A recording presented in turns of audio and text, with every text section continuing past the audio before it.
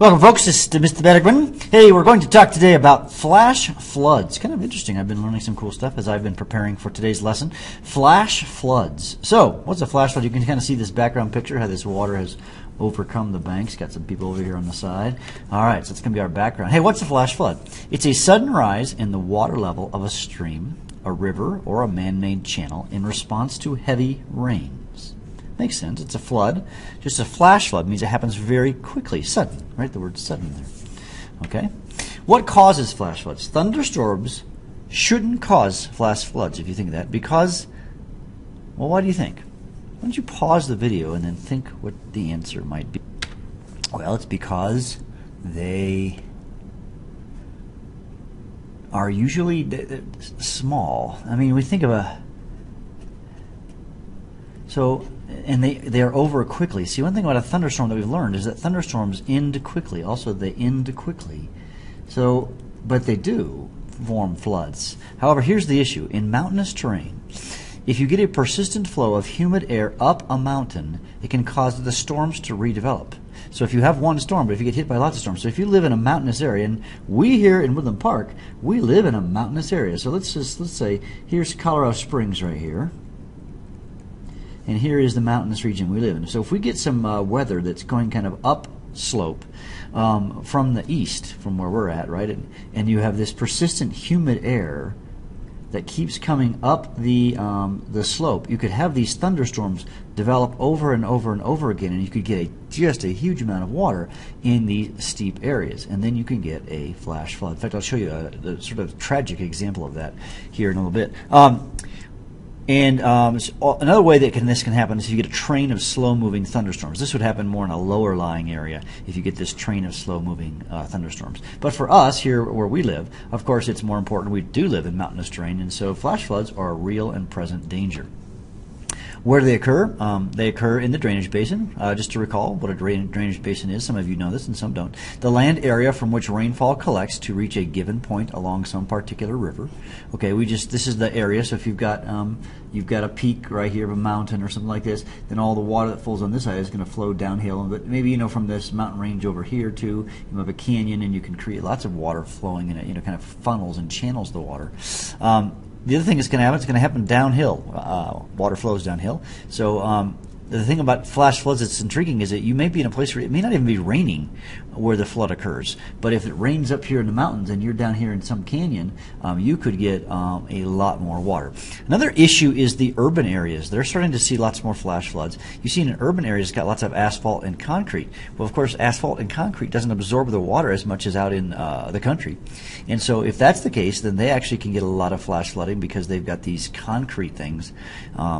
And so the water will tend to flow more rapidly, and you can see flash flooding in urban areas. We'll actually watch a couple of video clips, one that's urban and one that's not. Okay, in fact, well, let's do that now. Let's watch, what should we do first? Well, let's do the mountain one first, the mountain clip first, and then we'll do the urban clip. So everybody, this is the chute that about 5 minutes ago we all just rappelled down. And just as the very last person, our guide Rick, was reaching the bottom, this flash flood hit us. And it filled up this big in about 6 minutes. All this water has filled up this canyon. And if we'd have been off that 5 minutes later, we'd all be in that. This is a flash flood. And we all made it down in time. And what Wow, pretty cool. Those are amazing video clips to see how those flash floods develop. Hey, let's just also quickly say, what's the difference between a flash flood and a flood? A flash flood happens in mountainous areas. Water flows very fast down the stream and creates fast-moving, dangerous water. Now, in low-lying areas, the water essentially just overflows the banks. And these are just called floods. Typically, like in the Midwest of the United States, every spring, and it's spring right now, in fact, they're talking about certain rivers overcoming their banks. And if they overcome their bank, it's not just this quick thing. They predict it. They know exactly. They say, well, the river, we expected the banks are going to overflow on such and such a date at such and such a time. They can actually predict that. Flash floods happen in a moment. They'll have a flash flood warning saying, watch it. It might happen, but they don't know where it's going to happen. They can't predict it. But in a regular flood, it just is going to overflow the banks in a low-lying area or a low-lying stream or low-gradient stream, right? Let's tell you a story, kind of a tragic story. July 31st of 1976, 139 people died, mostly campers, in what's called the Big Thompson Canyon flood. That's not terribly far from us. Here's a map down here, and here we have, this is Denver right here, the Denver area, and up here where the A is, this is a little town called Estes Park. It's the entry to what's called Rocky Mountain National Park. It's a very sort of famous touristy spot, and there was a flash flood. Essentially what happened was they had a let me say a couple of things. Many people tried to leave in cars. It's a canyon, by the way, and they shouldn't have. They should have climbed to safety, and they perished in there. In fact, I found a website with just the list of every person who died, all 139. It was kind of like, wow, the list. Anyway, so what happened was that thunderstorms developed over the plains. These are the plains, and the green is pretty much the mountains. And these thunderstorms started to move to the east, and they kept dumping rain after rain after rain. In fact, the amount of rain is just unbelievable. So you got this east to west flow of humid air up the mountain slopes. Now, by the way, here is this second map over here. This map is of sort of the Google Images map here. You can see this is what's called Lake Estes, and this is the town of Estes Park right here. And just right kind of through here, there's this road. It's hard to see, but this road follows this canyon, and this is where they got 10 to 12 inches of rain in 2 hours. That is a lot of rain, folks. 10 to 12 inches of rain in 2 hours. And these storms, this hot, humid air, or humid air, not so hot. This humid air flowed up the hill, got stopped in the mountain, and it dropped 20 to 30 or 10 to 12 inches. And then the river essentially had 200 times the amount of water that it normally expects to get. Oh, I lost my picture there. You can see this picture down here in the bottom here. You can see them looking. This is a road here, and there's a road that travels through here. I've driven on this road before. Yeah, wow, it's gone. And so are a lot of people. What was it, 139 people or whatever? Wow, unbelievable, the destruction.